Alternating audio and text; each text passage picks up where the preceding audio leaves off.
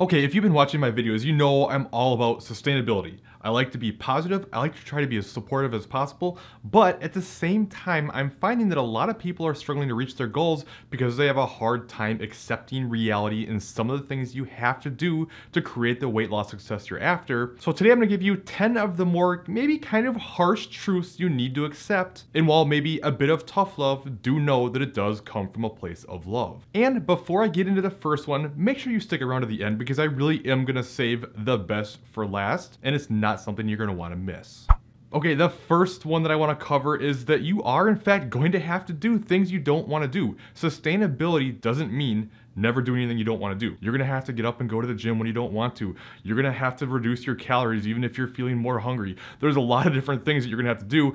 Understand though that anytime you're in a cutting phase, this is temporary. The time for more food and more flexibility will come down the road once you're done with your cut and you go into your reverse diet. And remembering this can be huge for you, especially because it can get you out of the deficit faster rather than letting it drag on for too long because you're having a hard time sticking to the plan, slowing your metabolism down that much more, having all kinds of ups and downs. You have to get that much more aggressive with your diet. You have to do that much more cardio. It takes that much longer. It's like, get in, get it done, and get out. But this doesn't mean you can't ever enjoy life and that you can't do things off plan. Of course you can. It's all about balance, but at the same time, it's never gonna be easy. The second thing you need to accept is that motivation is gonna waver. This is something I hear all the time. Well, I didn't do it because I wasn't feeling very motivated. My motivation hasn't been very high, so I haven't been showing up. And it's like, you know what?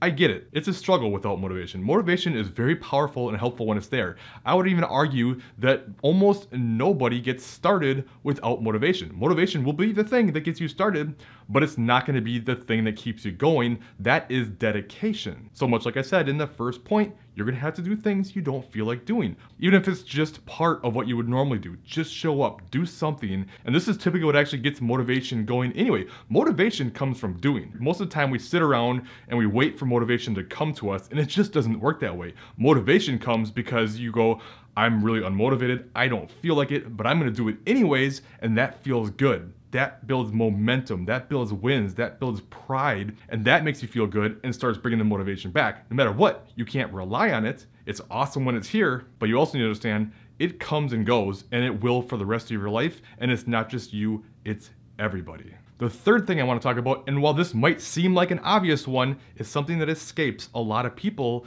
and that is just because you're hungry doesn't mean you have to eat. Hell, I would go as far as to say that if you do eat every time you're hungry, you're never gonna reach your goal. Like, hunger is a part of the process. You're not gonna be able to completely eliminate it. There's strategies you can take to help minimize it, and I have a video that I'll pass you off to at the end of this one that has strategies you can take to help with hunger, but you are gonna have to accept hunger is a part of the process, and also understand that hunger does go away on its own. Like, if you are hungry and you don't eat, eventually it will go. And if you wanna get the results you're after, you have to stop eating every time you're hungry. Number 4 is a big one. There is no quick fixes. There's no magic solutions, I promise you this. And you have to create a lifestyle if you want lasting results. If you just do something just to get the weight off, just so you can be done, what do you think is gonna happen when you're done, right? The weight's gonna come flying back on, especially if you don't understand how your metabolism slows down significantly after you go through a dieting phase. Hunger hormones are gonna be all out of control. You're gonna overeat, especially if you're doing it in an overly restrictive manner,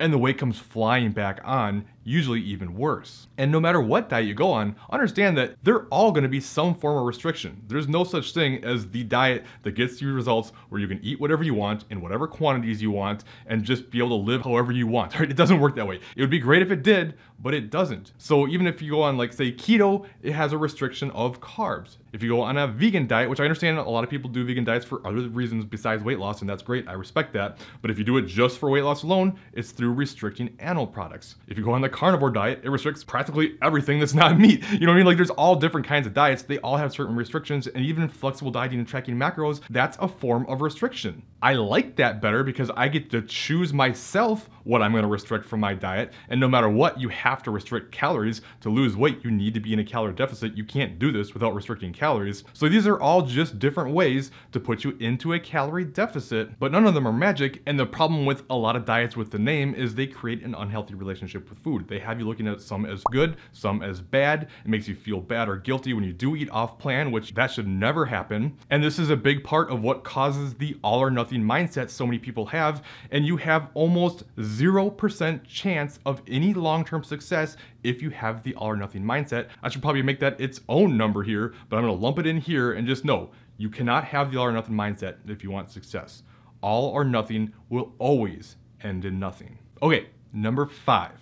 Things like time, money, circumstances in your life, different obstacles that you have, these are all things that do nothing but show you what's a priority in your life. What I mean by this is there's always time, there's always availability for all the things that are the most important to you.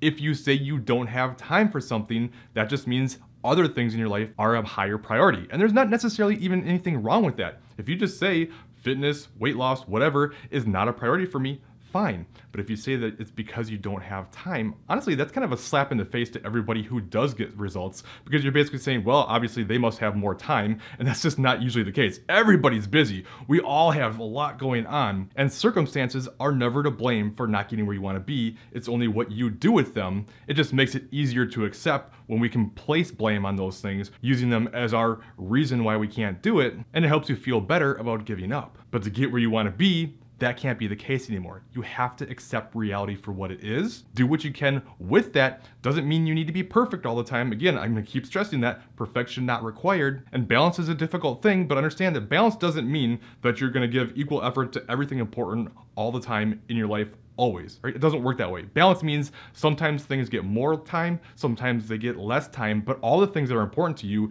still get some attention. If your work life or family life or whatever needs more, that means something's gonna come away from somewhere else.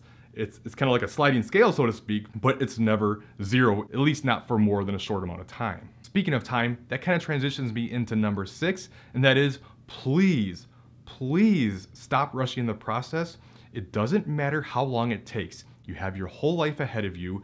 Understand that no matter what, you can't give up. Like I talked about before, there is no done. There's ways to be more flexible and we don't have to go hard all the time. But if you want to keep your results, you can't ever just be done. And the real problem with rushing the process is this is the very thing that keeps most people stuck. You do really extreme things, you eat way too low calorie, do way too much exercise, you run yourself into the ground, you run your metabolism into the ground, you get to the point where you just can't take it anymore, end up overeating again with the slower metabolism, and this cycle of yo-yo dieting just continues, and it's because you put so much pressure on it needing to be done right away, and it doesn't have to be. It's time to slow down and accept that it's just gonna take more time. I just made an Instagram post about this recently, about how people overestimate what they can do in just a few months, but they underestimate what they can do in a few years if you just keep going. And on top of that, I can promise you, if there's a certain amount of time you look at this and say, if it takes that long, then it's not worth the effort, then I promise you, it's not worth the effort to begin with. Again, priorities. All right, number 7 is something I've touched on a couple times already, but it deserves its own one, and that is, there is no end. You can never just be done. It's never this thing where you can just do something, be done, and then go back to the way things were. It doesn't work that way. You will gain the weight back. It has no chance of succeeding. And this is why you have to be able to continue to do this stuff even without the result. The result can't be the thing that keeps you going. It just can't. It's gonna stop at some point, whether it's because your body's adapted to it and it's fighting you too hard, even if you're not there yet, whether it's because mentally you're just not in it anymore, whether it's because you reached your goal. No matter what, that result stops. You can't just keep losing fat forever. If you do, you die. But even then, like even just body composition improvements as a whole, it just doesn't linearly change all the time, right? You have to go through different phases. This is why we reverse, build, cut, and do these different things and have different goals and have performance-based goals during the reverse diet and things like that, because you can't be done and you can't only just focus on the result. This is not going to be an easy thing, but nothing in life worth having is easy, and the hard things are the things that shape you, that mold you, that make you grow. It's that struggle. That struggle makes you grow, right? You don't get better and grow from things that come easy. It doesn't matter. I mean, if you look back at your life, all the things that you're super proud of, that build confidence, that build pride, that you feel super, super proud about, how many of those things came easy? It's none of them. It's all the hard stuff. So don't run away from the hard stuff. Run towards it and understand that's gonna be the thing that's gonna make the biggest difference. All right, number 8, you have to start detaching your emotions from the process, from the result, from a scale number, from a body composition, from anything. Emotions don't make good decisions. It's logic that does. You need to have a plan in place and follow that plan. If the plan stops working, then we make adjustments, but we don't fall into, well, it's not worth it, so what's the point? And then just going nuts. That's gonna set you back. That's gonna keep you yo-yo dieting. You don't wanna do that. So do not let the result dictate your emotions, and don't let the emotions from that result dictate your actions. The actions should stay the same no matter what. Number 9, some people might argue with me about this, and actually people probably will argue about the whole dang video, I'm sure, but this one in particular, and that is that losing the weight, getting in shape, whatever it might be you're trying to accomplish here, it's never gonna be the thing that makes you happy. And I think we oftentimes get so caught up in this and like, I have to reach this goal. If I don't reach this goal, I won't be happy. And once I get there, everything will be better and I'll be so happy. It just doesn't work that way. It can be a portion of your happiness. It can be what you did through the process to get the result that makes you happier because you've built character, you've built that pride, like I mentioned. And these things can contribute to it, but it's not like just getting a 6-pack or whatever it might be that your goal is gonna be like, okay, I'm here and now I'm happy. Usually it's, okay, I did this, I'm excited about it, I'm proud, but now what? Now where do I go? And then again, it goes back to, well, now you're not gonna see the result, motivation wavers, and that can spell trouble. So it's the means to the end that really matters. It's not the end itself. And number 10, even if you lose all the weight you wanna lose, keeping the weight off is the hardest part. It is super hard to keep the weight off, and you have to accept a little bit of weight gain as well, especially if you want to have any balance in your life, and you can't get so caught up in that number, that body composition, and staying that exact weight or whatever it may be, and never having any deviation. That's typically not how weight maintenance works. We don't just get there and just, that's it, I'm done. No, it's kind of like a range, and over time, you might gain a little bit of weight back, especially you need to go through that reverse diet, which is usually the hardest part of the process. Most people have more hunger, are more tired, struggle more during the reverse, and I have plenty of videos on this, so I'm not going to go into a lot of detail here, but it's usually the hardest part of the process, both from a mental and physiological aspect. There's a reason why so few people keep the weight off. There's lots of reasons, but it is really difficult to keep it off. But just because you got here doesn't mean there isn't plenty of work ahead of you, and there is. It's a good time to start getting calories up, cardio down, start working on some other areas, and enjoying more flexibility. But it's hard to do that if you get so wrapped up in being petrified to ever gain weight. That is no way to live your life. And again, it's never thing that makes you happy. And even sometimes it makes people less happy because even if they do lose the weight, they're so terrified of gaining any back that they're completely miserable.